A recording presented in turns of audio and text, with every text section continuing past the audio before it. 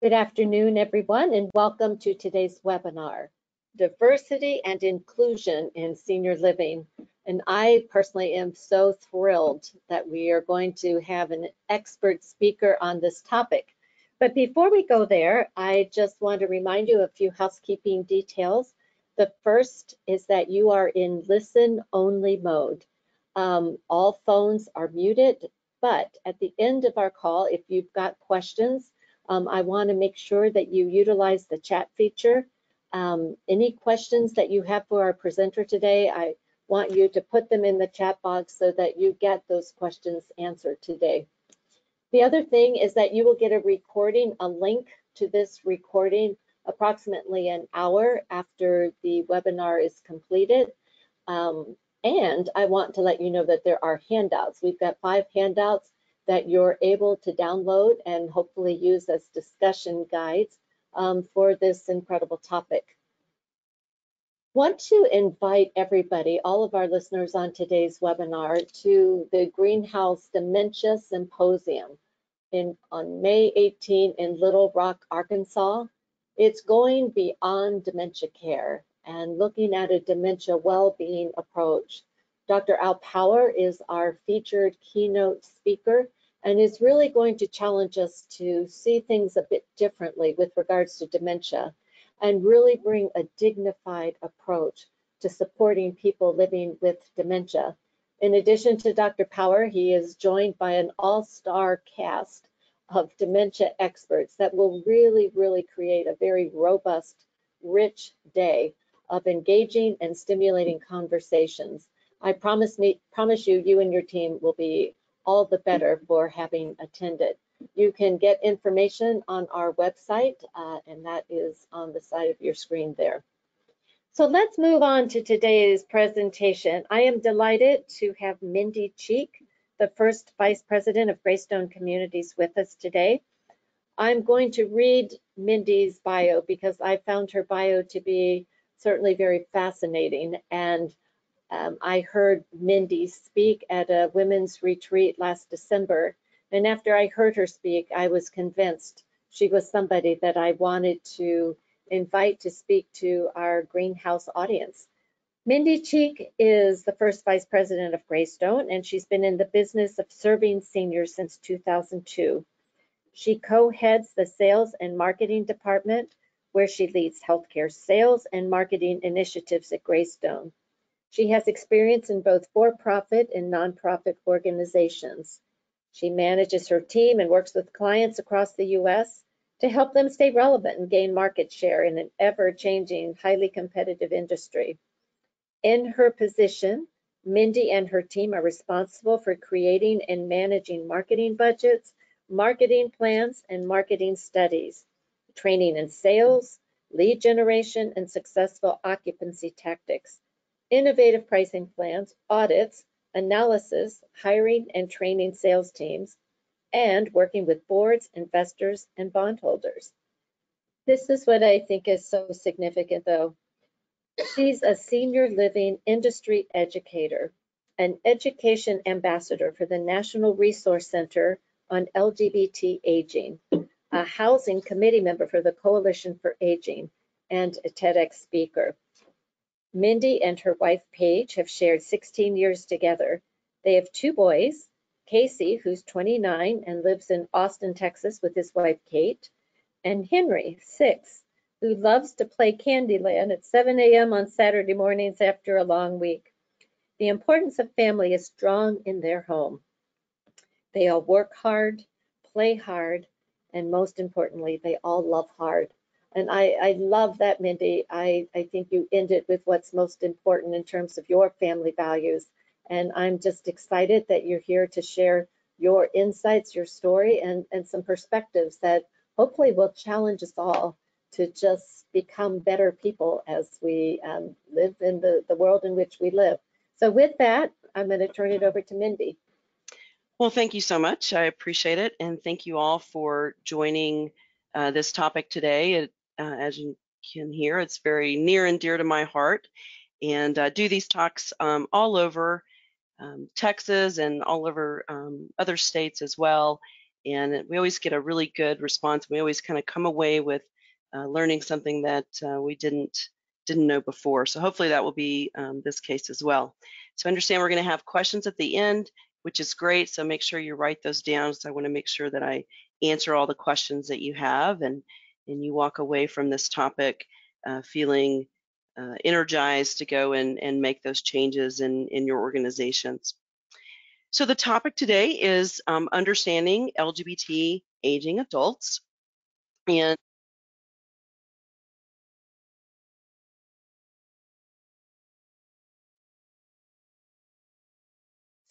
Are you with us, Mindy? sorry, did I lose you? Yeah, you went on There we go. mute for a minute. There we go. Okay. So sorry. No worries. I'm not sure what's the last thing you heard me say, but I will just dive in here. This presentation was created by the National Resource Center on LGBT aging. And as Susan stated, I'm a volunteer ambassador for the National Resource Center, and that enables me to do these trainings all over the United States. But there is a training ambassador for the National Resource Center in almost every state in the United States. So we'll talk about that here at the end of this presentation, how you can get even more training in your organization and more webinars if you so choose.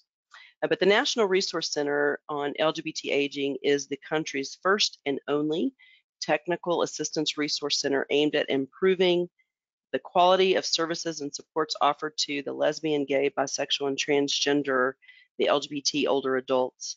The National Resource Center offers both in-person and online webinar trainings meant to assist you in learning the best ways to create an inclusive, safe, and welcoming environment for your LGBT older population.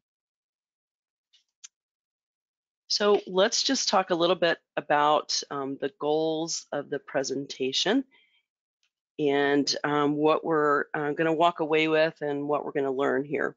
So the first thing that I would say is don't be afraid to ask questions. So make sure to write your questions down. We want to make sure that you walk away with all of your questions answered. And if we can't answer them today, we can certainly send you to resources that can answer those questions. Really, the first goal here is to increase awareness and empathy for the issues and needs of the LGBT older adults. And why is it important for healthcare and social service providers to be aware of and have empathy for the needs of these adults? Well, some people or providers may see no need to discuss LGBT aging issues because they think, well, what somebody does in their bedroom is none of our business, right? Or they don't want to discriminate or make people feel uncomfortable. While some of this may be well-intentioned, I'm sure it is, it leaves many LGBT older adults feeling that they must hide who they are in order to take advantage of health and social service programs.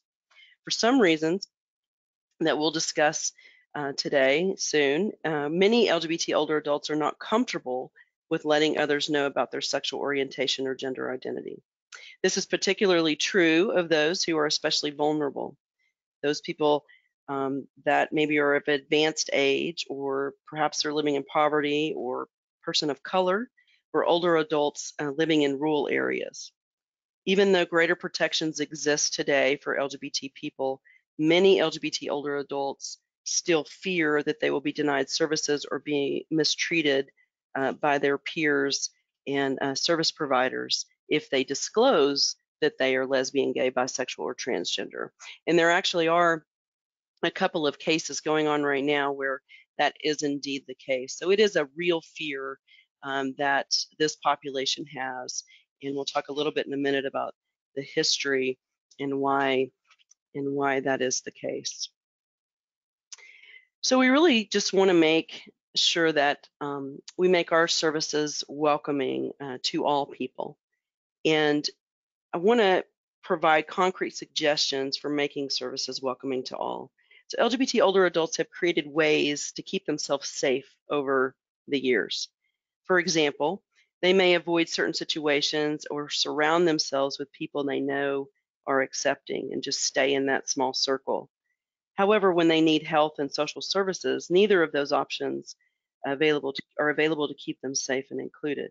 It now becomes up to us and up to providers like you to help LGBT older adults feel comfortable at their organizations. So I want you to think about in this presentation what the one thing is that you can do or start doing differently or do more of to be a little bit more sensitive to the LGBT older population. I'll ask you again at the end of this presentation when we open it up for questions.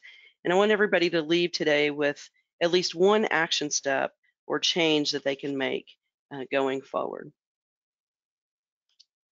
So when we talk about educating ourselves on LGBT, there's four things that we're going to discuss today. We're going to talk a little bit about key terms, which the first step towards creating an inclusive environment is feeling comfortable with the many terms used in the LGBT community. Many people want to be sensitive to the LGBT community, but are intimidated by the terminology, or maybe they're afraid of accidentally saying something offensive.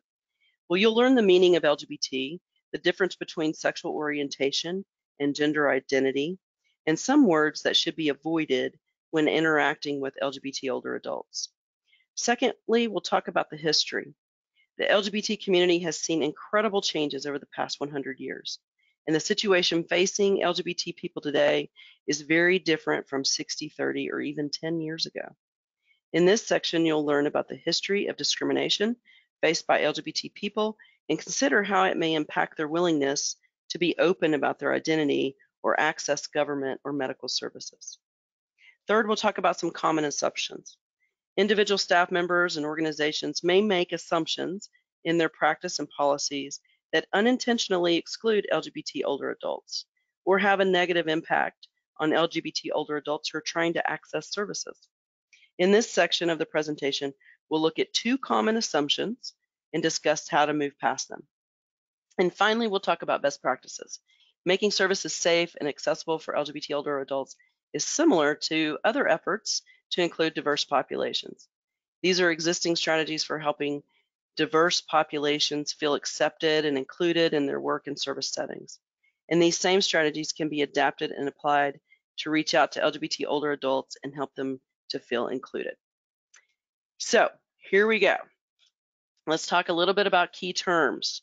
So to begin this presentation, part of the presentation, we need to be clear about the terms we're using. So terms are crucial because finding out how the person describes her or himself and then using their language, not yours, but theirs, are primary ways of conveying respect and openness. Many people are afraid to use the word LGBT for fear of getting the acronym wrong or accidentally using the wrong word in the acronym. So to begin our discussion, let's understand that LGBT stands for lesbian, gay, bisexual, and transgender. The terminology used to describe LGBT people and aging adults is constantly evolving, as with anything else. It's important to be aware that the terms may have different meanings based on a number of factors, including a person's age, their life experience, and their cultural heritage. It's important to know which words carry positive and negative undertones. So we're going to walk through some of these key terms together and then write down if you have any questions, and we'll talk about them later. So again, LGBT is the acronym that stands for lesbian, gay, bisexual, and transgender. You may also see GLBT used, and occasionally you'll see a Q at the end, the LGBTQ, which the Q stands for queer or questioning. And LGBT, though, is the most widely used acronym, so you're going to see that the most. So the term lesbian is a woman whose primary and physical, romantic or emotional attraction is to another woman. Some lesbians may prefer to identify as gay or as a gay woman, while younger women may use the term dyke or queer. These terms are sometimes considered offensive to older people. So I'd be very cautious to use that term with an aging lesbian woman. Gay is a word used to describe anyone, mainly men, who have a primary physical, romantic, and or emotional attraction to someone of the same sex. Bisexual, or bi, is an individual who is physically, romantically, or emotionally attracted to both men and women. Bisexual does not suggest that having equal sexual experiences with both men and women. In fact, some people who identify as bisexual may not have had any sexual experience at all. Transgender, that's an umbrella term for people whose gender identity and or gender expression differs from the sex they were assigned at birth. So again, transgender is a term for people whose gender identity and or gender expression differs from the sex they were assigned at birth. The term may include, but is not limited to, transsexuals and crossdressers.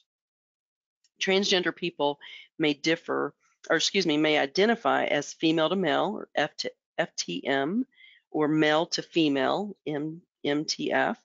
It's important to use the descriptive term transgender, transsexual, crossdresser, or female to male, male to female, or something else that is preferred by the individual. That's where the respect comes in. So transgender people may or may not decide to alter their bodies hormonally and or surgically. So then we have gender identity. Let's talk a little bit about that. The gender identity is the gender that you feel you are inside. So you're a man, woman, neither or both. For transgender people, their birth assigned gender and their personal sense of gender identity do not match. So what's important here is to understand that gender identity and sexual orientation are not the same thing.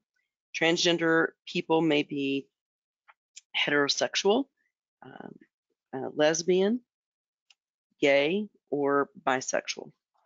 For example, a transgender woman who was assigned a male sex at birth has transitioned and lives as a woman. So again, a transgender woman, she was assigned a male sex at birth. She's transitioned and lives her life as a woman, and she's attracted to other women. She may identify as a lesbian. We'll talk about more on this in the next slide. But homosexual, that's an outdated clinical term. Medical term, really, homosexual is more of a medical term, and that is no longer the preferred word used to describe someone who is gay or lesbian. It's actually taken on negative connotations because of its previous use to denote a mental illness, and we'll talk a little bit about that in our history slide. One word that people often refer or ask me about is the word queer. And queer was used as a slur to denigrate the LGBT people for many years. Some people have reclaimed that word as a positive term, and it's mainly the younger population. But many LGBT older adults do not like this term, and you should avoid using it unless you hear an LGBT older adult use the term to describe themselves. So let's talk a little bit about the population. Now, most of you in our space, in our industry, know that our senior living community as a whole is growing, right? So we went from that nice pyramid to now more of a pillar. So by the year 2060, we know that we're more of a pillar, and we are probably going to have more people in the United States over the age of 65 than we have people under the age or actually putting into Social Security and Medicare. So as we look at this, then obviously we know that our population, the LGBT aging population, is growing as well. So you may be asking yourself, well, how many LGBT older adults are there anyway?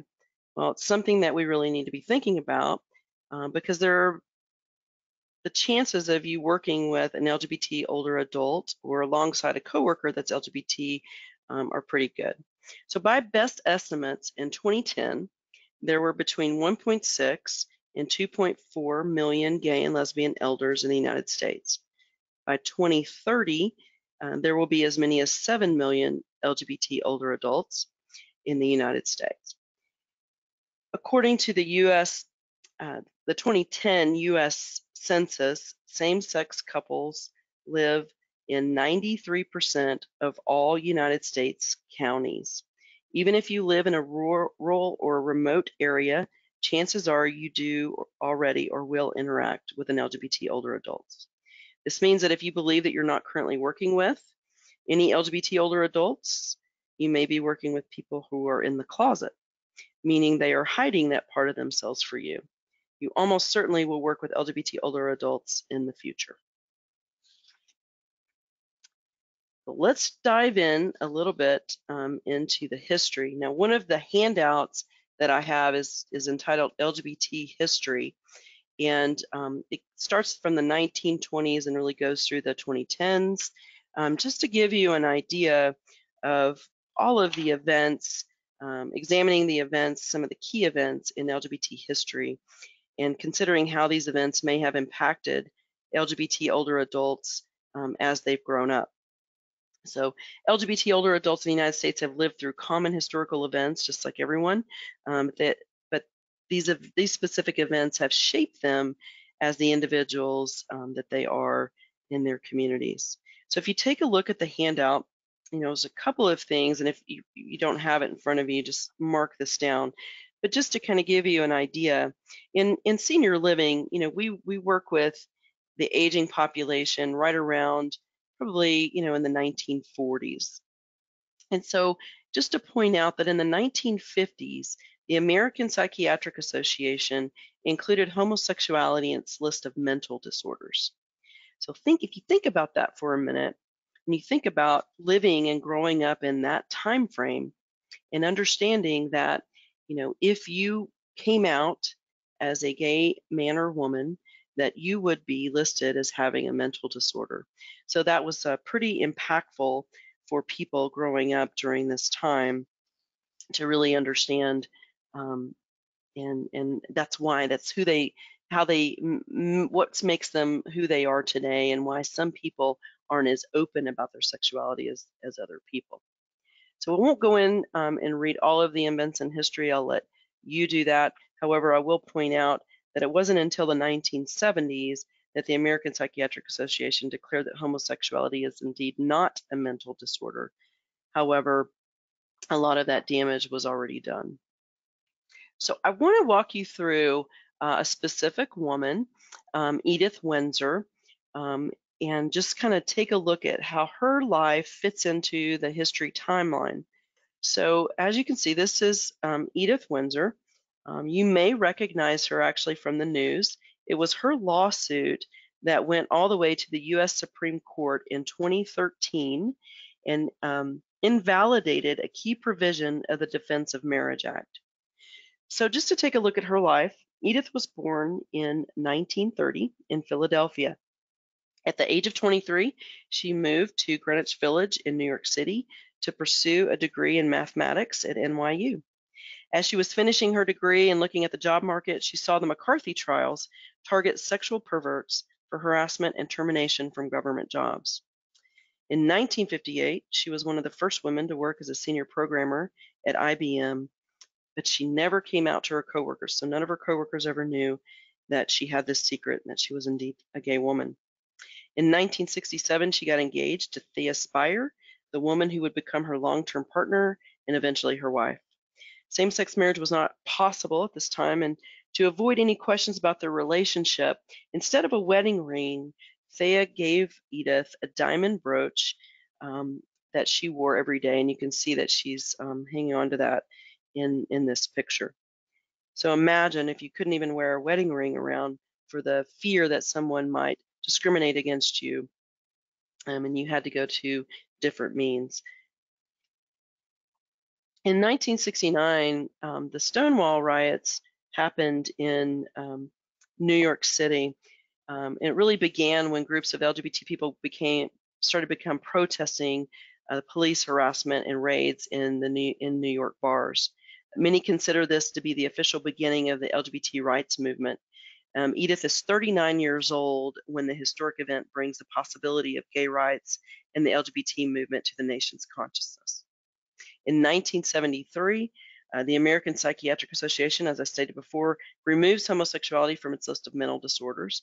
That means Edith is 43 years old at this time, and she's been told that her sexual orientation all this time was a mental disorder, and she risked losing her job if her sexual orientation was ever discovered.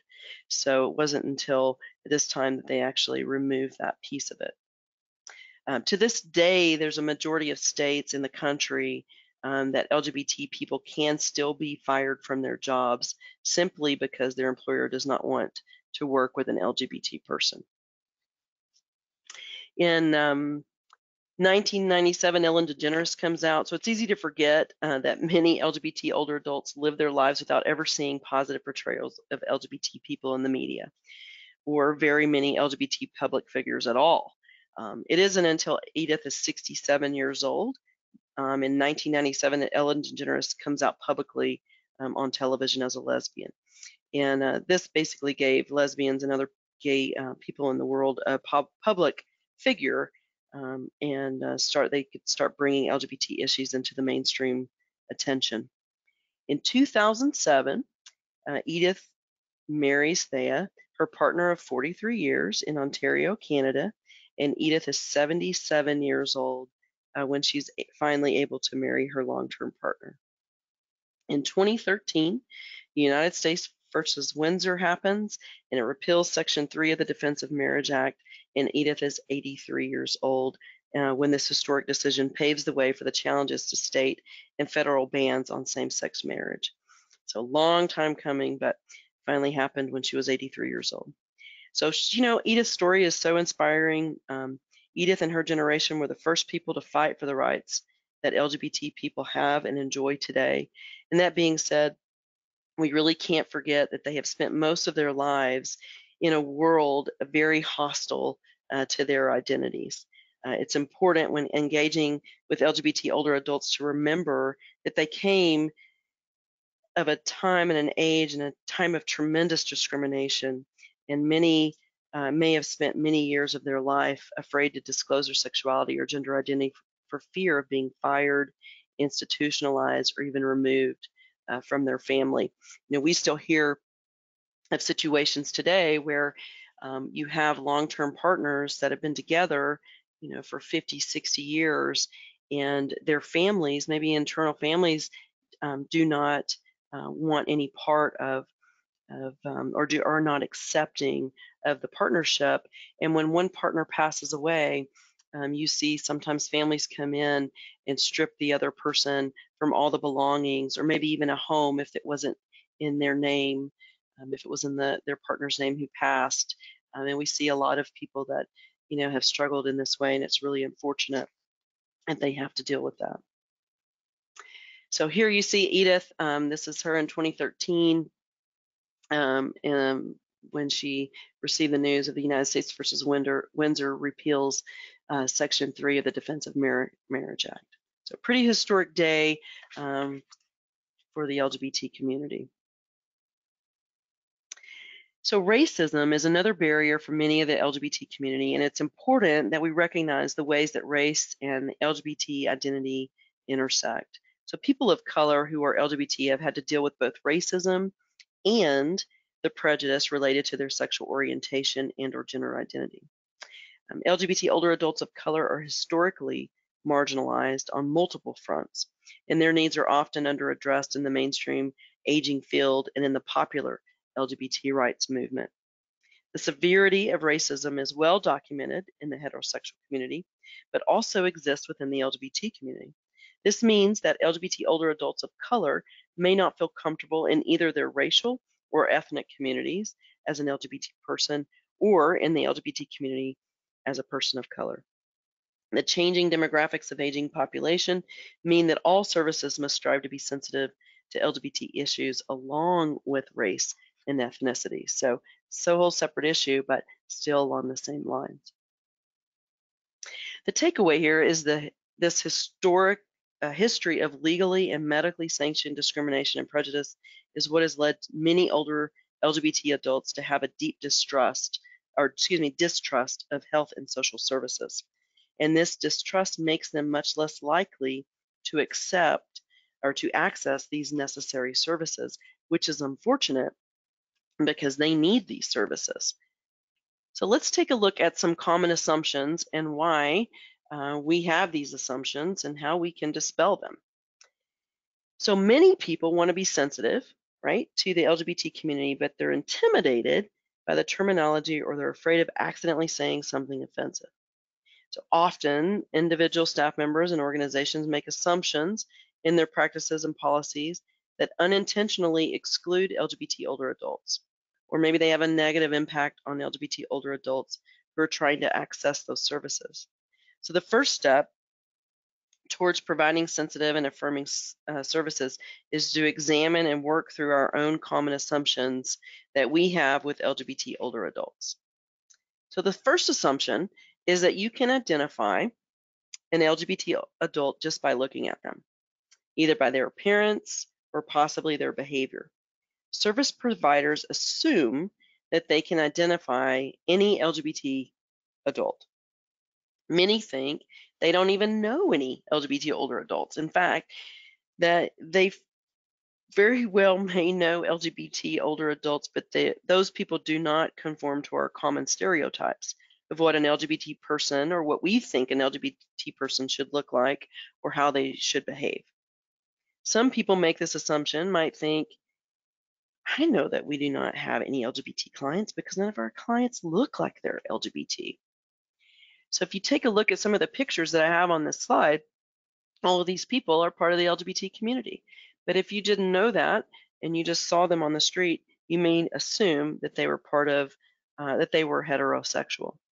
So the takeaway here is, statistically speaking, you probably already serve an LGBT older adult. Even if you're in a smaller rural provider or a rural area, you'll certainly see LGBT older adults in the future. The first thing, you cannot identify another person's sexual orientation just by looking at them. The assumption that you can identify people relies on stereotypes about how an LGBT person will look or behave. And LGBT older adults may be extremely good at hiding their LGBT identity and may have lived most of their lives passing as heterosexual or transgender. They may have been previously married or have children or grandchildren, which is not something that most people associate with the LGBT community. When you assume that you do not work with an LGBT person, you are in fact assuming that everyone around you is heterosexual or non-transgender. This may accidentally send the message that your organization does not welcome LGBT people. So assuming you do not serve LGBT people may create a don't ask, don't tell atmosphere, which is not what you want. You do not provide, it may assume that you do not provide a safe place for LGBT people to disclose their identity, and they may choose to remain silent rather than speak up about their sexual orientation or their gender identity. So again, statistically speaking, you probably already serve LGBT older adults. You just don't even know it. The second assumption is that discussing sex and sexuality is inappropriate, regardless of the older adult's sexual orientation or gender identity. If an older person, if they're not generally sexually active, and this is, a way a lot of people think, if older people are not generally sexually active, well, what difference does it make if they're LGBT? Well, the first thing to know, surprise, is that older adults are sexually active. Our culture desexualizes older adults, but the truth of the matter is that people are sexually active throughout their entire lives. A University of Chicago study found that most people ages 57 to 85 think of sexuality as an important part of their life, and that the frequency of sexual activity for those who are sexually active declines only slightly from the years 50 to the early 70s. So this is also important because many older adults do not receive necessary education or care related to sexual health because they don't want to disclose the fact that they are indeed part of the LGBT community. New HIV diagnosis among people aged 50 to 59 increased 32% from 2004 to 2007. If providers assume that older adults are not sexually active, the signs and symptoms of AIDS can often be confused for the signs of aging. So we have to make sure we're providing environments that are welcoming and open. So second, it's important to realize that being LGBT is about much more than sex. Just like a heterosexual person, you don't want to be defined just based on sex alone, right? If everyone's sexual orientation and gender identity remain as an essential component of their history and personality, even when we are no longer sexually active. So, turning from sexual orientation to gender identity, service providers should learn the ways in which transgender older adults may face more challenges to successful aging than their non transgender peers. Transgender people may or may not use medical interventions such as hormone therapy or surgery to bring their body in line with their gender identity. However, everyone's gender identity should be respected and not be contingent on having any particular medical intervention. A person's transgender status may be medically relevant information. For example, when a doctor orders a routine medical examination for a transgender woman, someone assigned the sex male at birth but who identifies as a woman, the doctor may also need to order a routine prostate exam. It is important that transgender people have the opportunity to self-identify, but specific information about a transgender person's body and medical history is very personal and private. Before asking about medical history, staff members should think carefully about whether or not such information is medically relevant, how they plan to use this information, and explain the exact level of confidentiality the client can expect. So again, the takeaway here, everyone's sexuality and gender identity is an important part of their history, identity, and relationships, even if they are not sexually active. So, asked you in the beginning, really what is one thing I can start to do differently to be more sensitive to the LGBT older population? Well, first of all, we can be open to change, right? We can stop assuming that we can identify people that are in the LGBT world. We can increase our awareness and empathy, and we can educate ourselves. So, having looked at some common assumptions and a couple of examples and practices, still be thinking about what is that one thing that you can do.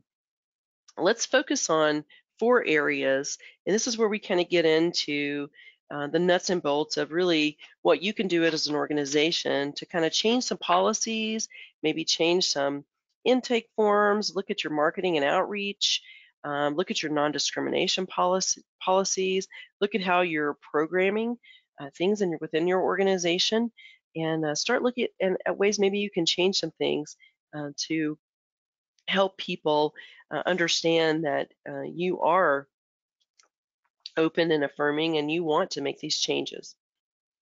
So let's look at policies first. So when we look at non-discrimination policies and resident bill of rights, these are 2 areas that you really should look at and see how the discrimination, what is included in that discrimination. Make sure to change that to include that your discrimination policy includes sexual orientation as well as gender identity and gender expression.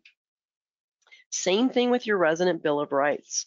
Again, change those to include sexual orientation and gender identity and expression. These are 2 easy ways, 2 easy policies that you can change. When we look at resident procedures and forms, we'll just take a look at how we can make some just small tweaks to where when somebody is filling out a form, they can tell whether or not your organization has really thought about um, the sensitivity around this, around the LGBT community. So when we look at, policies around residents making discriminatory comments to one another, do you have a procedure around how you will handle that in your organization? Or when staff makes discriminatory comments to residents, it does happen. Or when residents make discriminatory comments to staff, we see that a lot within race in a lot of our communities, but the same can be said for people in the LGBT community. So we want to make sure we do talk about this and we have procedures and policies around this. So do you have a policy on transgender residents using preferred pronouns and name of choice? So again, if you have a male or a person that was a male at birth but now identifies as a woman, How are you allowing that person to identify themselves on certain intake forms? Do you have equal visitation rights to LGBT residents and their visitors? Believe it or not, when we look at, and I'm a part of the Coalition for Aging in Dallas, we actually have a housing guide, and we surveyed several communities that were interested in becoming more LGBT inclusive and open and wanting to target this demographic. And we looked at their different policies, and a lot of these policies did not exist. So we helped them write new policies or tweak their forms so they could be more inclusive. Another one, the option for a transgender resident to disclose information on gender identity or preferred pronouns or name of choice, again on intake forms. The option for unmarried couples to identify their relationship on intake forms. So instead of having spouse, maybe you have partner or relationship status. When we look at outreach and programming, we look at different buckets. So developing a marketing or advertising or outreach initiative to target the LGBT population. Include different images of LGBT individuals in your senior housing promotional materials, and I'll show you some examples of how you can do that. Offer LGBT themed programming services or events for your residents. And again, in some of the handouts that you have, it lists certain examples of what maybe those programming and events might look like. Maybe you post LGBT flyers or other media or resources in a public space that if somebody is coming into your organization and touring, they have an opportunity to see that, which gives them the assurance and the peace of mind to know that they are in a safe place. So let's take a look at some of the LGBT images that some of the communities that I work with have actually changed, put on their websites. Maybe they put it on a specific marketing piece that they wanted to target an LGBT community, or through maybe an LGBT specific newspaper or other public resource guide.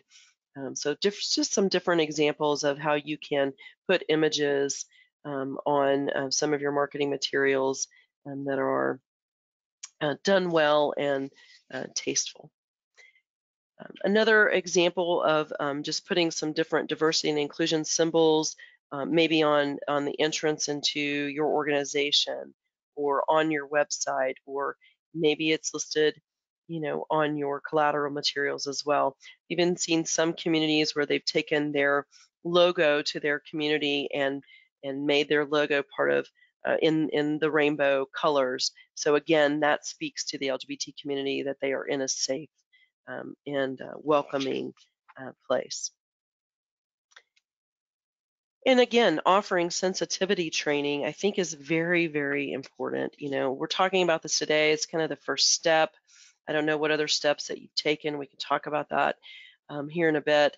But when we look at training, I had somebody ask me, I know Susan mentioned that I spoke at the women's retreat. I actually had someone in the audience that asked me, when we talk about training, is this really does this start at the CEO level, or does this start at the ground level? And really, the best answer is it has to. It can't just start in one place and try to trickle around. We have to incorporate everybody. Everybody has to be on board, and you have to really incorporate your training so that everyone's getting the same sensitivity training. Your staff members, your families, your residents, the providers that you work with, they're coming in and out of your organizations, your prospective residents and family members, but hosting different educational training, such as the one I'm doing today, just gives people an idea of really how to be more understanding. Now, I'm a firm believer that when someone is negative about a topic or discriminates about an individual, or maybe just a different topic of choice, it's really because they don't have enough information around it. As Maya Angelou that said, when you know better, you do better, and I firmly believe that. And we're trying to get as much education as we can out into the community, so we can provide welcoming places in to the people of the LGBT community. So with that, Susan, I would love to open it up for questions or comments that anybody may have. Mindy, this was fantastic. And while we're waiting for the questions to pop up in the question box, and I would encourage people to please put your questions there, could you explain a little bit the handouts that you have for us? I think, Yes. as I was taking notes as you were talking, but I think, what does it take really to become more certified as LGBT inclusive and not just throw the label on, but to really make sure that the sensitivity training is there, or is there a process, or to really make sure that that happens? Sure, great question. And I think again, it goes back to really looking at your policies and procedures first, really looking at your intake forms. One of the handouts that you have um, it's called an NRC guidebook, and it's really the National Resource Center guidebook, and it's a practical guide to creating a welcoming LGBT organization. In the guidebook, you're going to see a lot of these same things that I talked about in this presentation, but it's going to go into a little bit more detail about, how do you make the right first impression? And again, including photos of same-sex couples on your marketing and outreach materials, even on your website. Maybe hanging inclusive pictures or symbols that are highly visible in your organizations. But really, looking at, how can we take a look at how we're promoting our services to the general public, and what are we saying? And if you're looking at your websites and you're looking at your marketing materials, what would you see if you were somebody, an outsider looking in? How would you look at that? How would you what would you think about your organization if you were indeed a person in the LGBT community? So something as simple as putting a rainbow flag emblem on your collateral material speaks volumes. But to your point, Susan, I think we can't just slap a logo on a marketing piece and expect that our community is going to be welcoming, right? Because we have a lot of people that work in our communities. We have a lot of residents in our senior living communities, and board members and providers that are coming in. So really, it's all about the training. I think again, this is the first step in educating yourselves on what does it take for you to become more sensitive to the needs of the LGBT community, and really taking this training out to your residents, to your staff members, to your board of directors, to your C-suite, to whomever that may be, and really trying to educate everybody so we're all on the same page. Again, for me, it's all about education, but it can't just be education to one entity, to just your staff members, because we all know if you've ever, if you're working in a senior living community, you always have that group of, and I hate to say this, but you always have that group of mean girls, that sit at the dining room table. It's those residents that we have to educate and help them to get to a better place of understanding and sensitivity. And you're not going to do that unless you bring in sensitivity training. So that's a key piece in really becoming an LGBT welcoming community is the training piece. You have to start there, and then really looking at your intake forms, how you are posing questions, how you are giving options on how they can answer questions. So all of those things have to be looked at, from your resident bill of rights to your policies and procedures. Wow, that was, yeah, there's a lot there, and I so appreciate the fact that the education has to go to all stakeholders. And when you talked about the mean girls in the dining room, I mean, I had flashbacks back to to those days. I mean, working in senior living community, we all know what that's about. So this is somewhat related, but a question has popped up, and I know in greenhouse homes, we've actually asked this question a lot.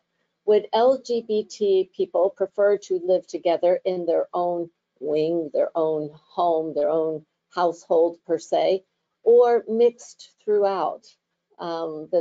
the skilled nursing community or the assisted living? That's a great question, and I think that's a fair question. I would answer that, and we've done a lot of surveys with the LGBT aging population, and there has actually been several attempts. One in particular in Portland. There was another in I believe it was in Santa Fe, New Mexico, where they providers have tried to build LGBT exclusive communities. And I'll be honest with you. I mean, I'm part of the LGBT community. I personally would like a little diversity in my life.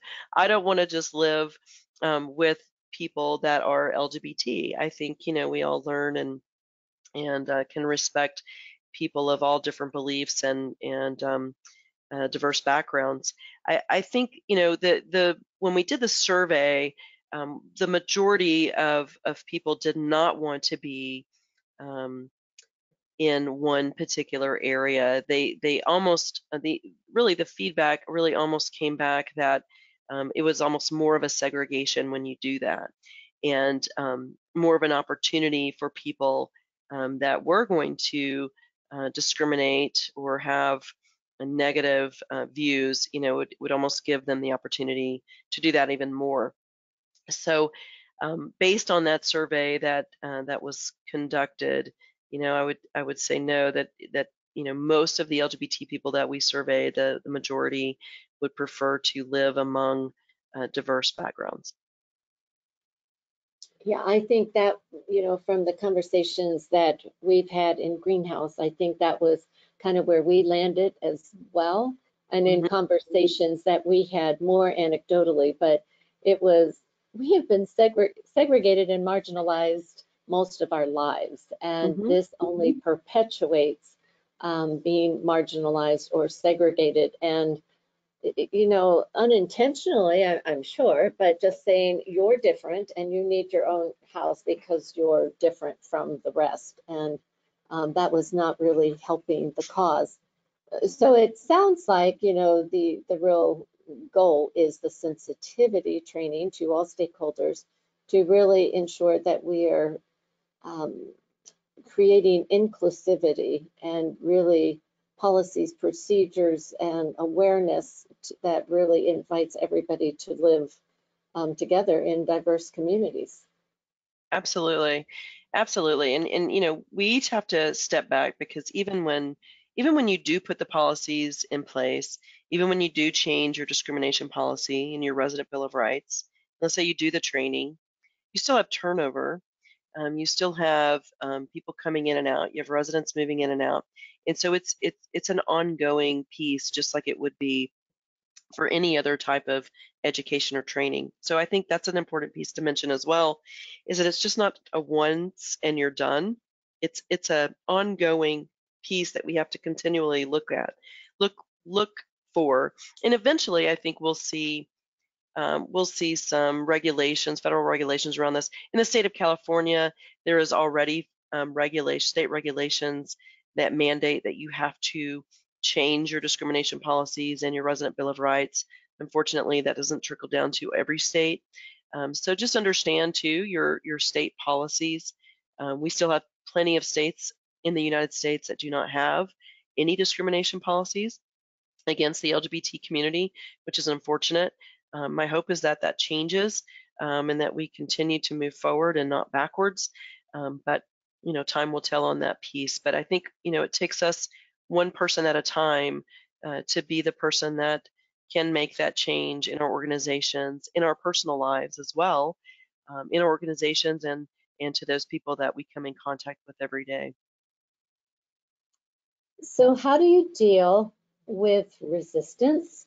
We talked about the mean girls. And Hmm. so how, as you're doing this sensitivity training and so forth, and you've got that group that is resistant, um, how, what are some strategies to really help bring along those that might have resistance? Right, and I think that's where your discrimination policy comes in, to really help them understand that you do have a policy and in a zero tolerance around discrimination. not just to the LGBT community, but to all residents that live there. Every Yeah. resident deserves to live in a safe environment, regardless of their background, regardless of their skin color, or whether or not they're part of the LGBT community or the heterosexual community. Everybody deserves to live in a safe and welcoming environment. That's what we all choose to be and choose to live. I think the best thing that you can do there is to, continue to repeat that. You're not going to change, a person probably that's in their 90s that, I mean, I talk to residents all the time that tell me, this is the way I was raised. You can't change me. I can't be changed. You can't. I've been ingrained in this my whole life. But in talking through, um, sitting down and talking to each person, it all comes down to really a sense of not understanding and really just not having the education that they need. Maybe they weren't listening to the training. Maybe they just need a little bit more training or more talking points. But sitting down, I think, with individuals and helping to understand why they have a reluctancy or why they aren't as open as they should be, I think is important too. So everyone wants to be heard. I think you need to do that. But again, you have to enforce. You have to put together your discrimination policies, and you also have to enforce them. And I think if residents know that you're serious, then you'll see probably less and less of that. I think at the end of the day, sometimes people bark really loud, and then that each day starts to wear off a little bit and it gets a little bit easier. But, again, it's just consistent education and making sure you have those policies in place. I think with Greenhouse, we always talk about we create communities where love matters. And it really is about placing high value and intrinsic worth on every individual, no matter their gender, their race, their sexual orientation, gender identity, whatever it might be. So I think you have really just highlighted for us some things for us to think about, some real strategies to kind of take it to the next level. And I want to challenge everyone who attended the webinar today to really take to heart what you said at the very beginning, and that is to identify one action step that we can take to just kind of move the conversation forward and beyond conversation, but to do something to create more inclusion in our communities. So Mindy, thank you so much for your time and for the work that you are doing. You have a voice that needs to be heard, as I have said. And to that point, we're going to have you back for a second webinar where we will explore it more from the workforce perspective and really creating diversity and inclusivity among the workforce. So thank you, Mindy, so much. And before we say goodbye to everyone else, Mindy's next webinar is on March 17. And again, it's really looking at the workforce culture and creating more inclusivity there. Ann Ellett will do a webinar for us on sexuality and people living with dementia. So these are all hot topics and things that really have such ramifications for the work that we are doing and really wanting to create more dignified, respectable, and autonomous organizations. We've got a couple workshops coming up. This is where you get to know the greenhouse communities up close and personal. There's nothing like seeing is believing.